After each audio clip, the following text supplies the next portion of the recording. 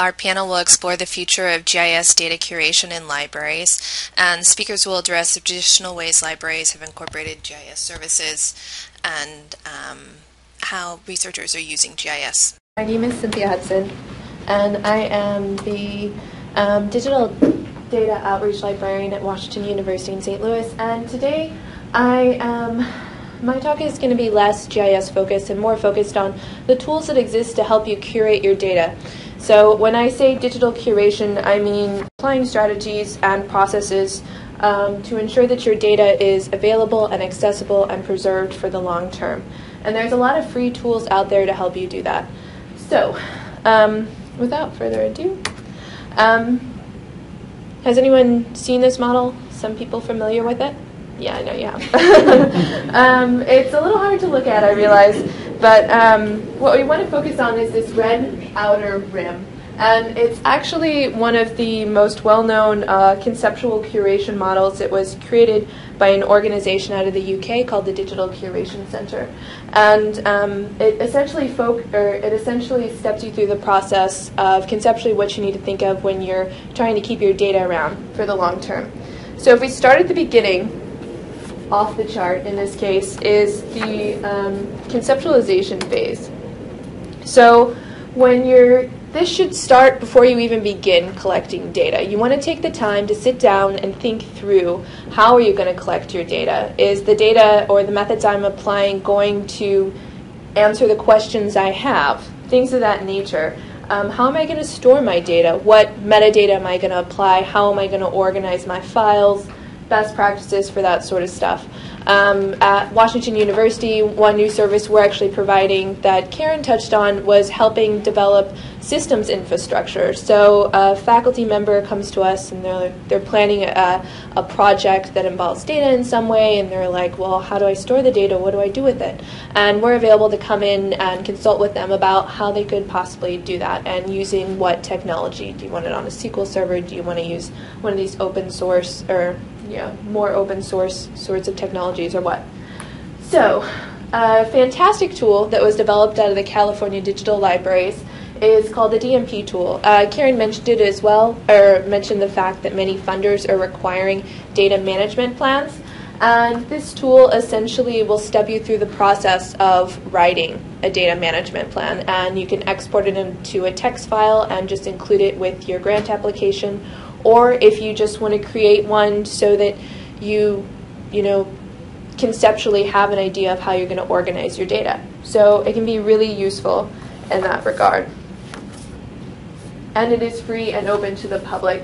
You don't have to be affiliated with the university. There is an option for that, but you don't have to be. So after you conceptualize or you have like this framework for imagining your data and how you're going to do it, you then want to create it, or if you're using somebody else's data, you want to receive it.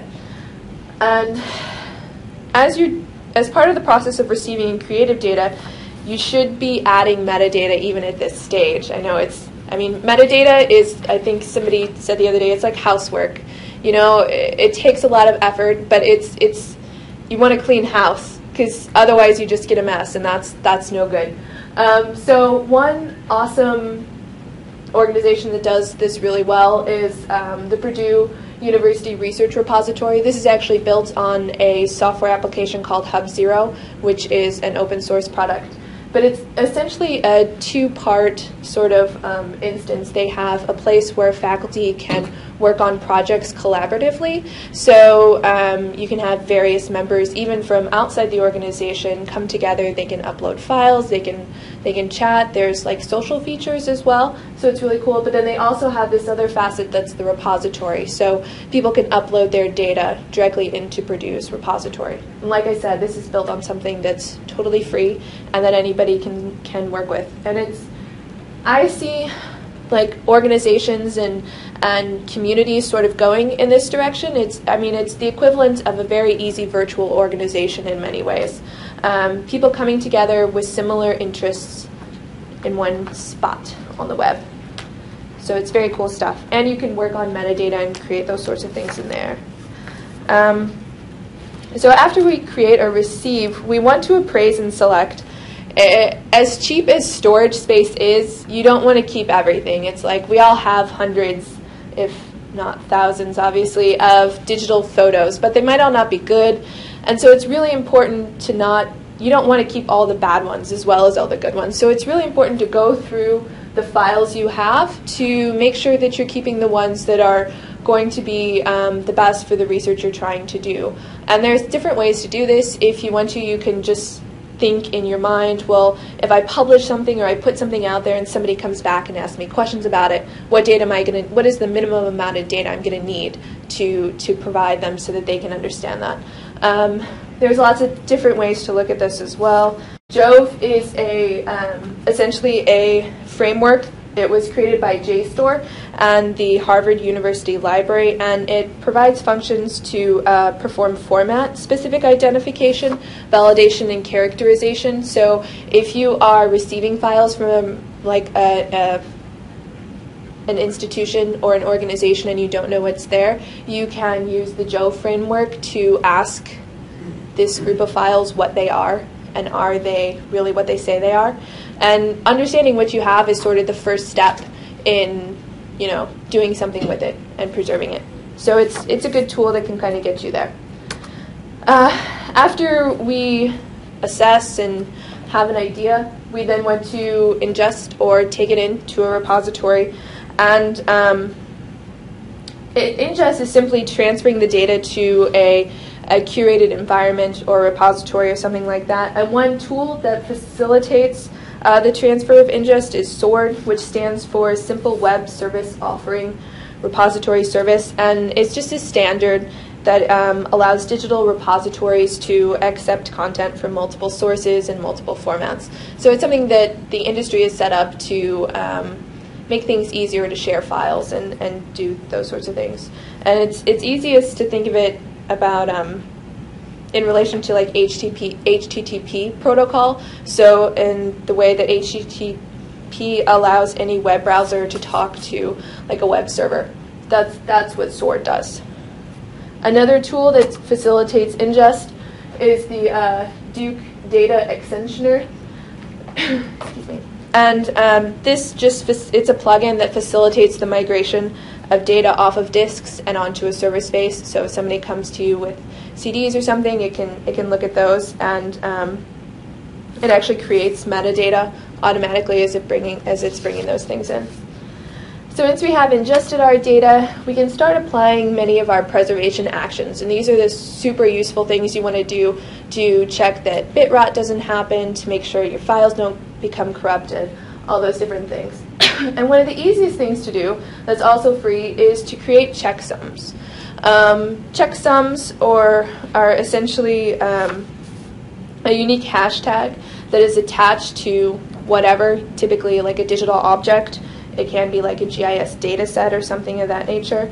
And as I said, these work to detect data corruption, bit rot, and file integrity verification. So if you move one file to another, you want to make sure that it successfully arrives. You can attach a checksum to it. And there's lots of different checksums. This one is in SHA2, there's MD5s, I think there's even SHA3s at this point or something. So it's a good way to ensure your data, if you move it, or if you do something to it, it's the same as when you started. Or if you notice that something did change, that the file was changed in some manner. So the next tool, this was developed by the National Library of New Zealand. It's a metadata extraction tool, and it works with a variety of file formats to actually extract preservation level metadata and output the metadata in XML format. So you can have images, PDFs, whatever, and it'll go in and pull out some preservation metadata for you and export that in an XML format so you can attach that to your metadata files. So once we have added all our preservation mechanisms, we want to store the data. One of the largest storage softwares available for free is out of Fedora. Are you guys familiar with Fedora? Anyone heard of it? Okay. I think Chris is going to talk about it some more, but essentially it's really fantastic because it incorporates automatically a lot of those preservation mechanisms we talked about earlier. So it can facilitate that and automate a lot of things for you. So once we have it stored, we want to make sure that the data is available for access, use, and reuse. One specification that facilitates the transfer of digital content is called the BANIT packaging format, and it's just essentially a standard where digital content is packaged along with a small amount of machine-readable text. So that would be it would be your image file plus some text that included your checksum or something like that. And it's just essentially another standard that we can use to ensure that once you transfer your data to a repository or to another entity, that it arrives in the same manner that you sent it. Easy ID. This is developed by the California Digital Libraries. It is a wonderful application that allows researchers at that institution to create DOIs. And DOIs are digital object identifiers. Some of you may be familiar with them. They're very ubiquitous in the journal articles, but they're essentially a permanent URL for any object and a permanent digital identifier for any object. They can even be for physical objects, but mostly they're used for digital objects at this time. And like I said, they're pretty well known across the scholarly publishing arena, but I can see them moving more into digital collections. If you can imagine, if you need to cite where you receive the data from, a DOI or a permanent URL for that is going to facilitate metrics and citations a lot easier than a URL that could change over the time, or if the data moves or if the site goes down. DOIs are meant to be permanent. An Easy ID option that California Digital Libraries have put together. DOIs are not, excuse me, are not free. Actually, I don't know if that's true. I think there's different institutions you can go to create them. And then finally, transforming the data. So this is the last step. This can include migrating the data from to a new format, creating a subset, and even adding layers. So one of the most popular ways to transform data, or that you guys might be familiar with, is like Galaxy Zoo. So crowdsourcing. Those people are going in there and they're changing the data in many ways by adding attributes and things of that nature. Map Warper is an open source map warping or georeferencing tool. In this instance, it's been embedded at the World Map site created by Harvard University. And the tool digitally aligns and rectifies and georeferences scanned historical images. So visitors can even upload and georeference their own maps. But it's all based on open source software. So as you may have learned, there are many free tools available to help you through this process. And we can talk more at the end if you have questions about other ones. Otherwise, I'm going to turn this over to Jennifer.